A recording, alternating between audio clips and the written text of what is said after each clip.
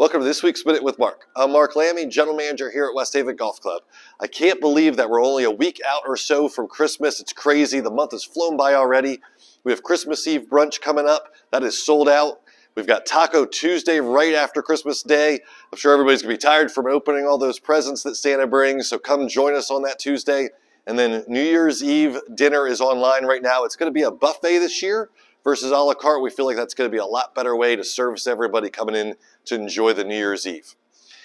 Now, starting January 2nd through the 5th, the club is going to be closed. We're sending out some information later this weekend about that. That's going to become an annual thing for us. We're going to be doing painting, carpet cleaning. We're also going to use as an opportunity to transition down to the Scooby Swim Center as we get ready for the kitchen expansion and renovation. We'll have a lot of information out in that communication about that too. Lastly, on a sad note for all of our trivia and bingo players, we got some really sad news this week. Tom, who's been our longtime bingo and trivia man, passed away suddenly.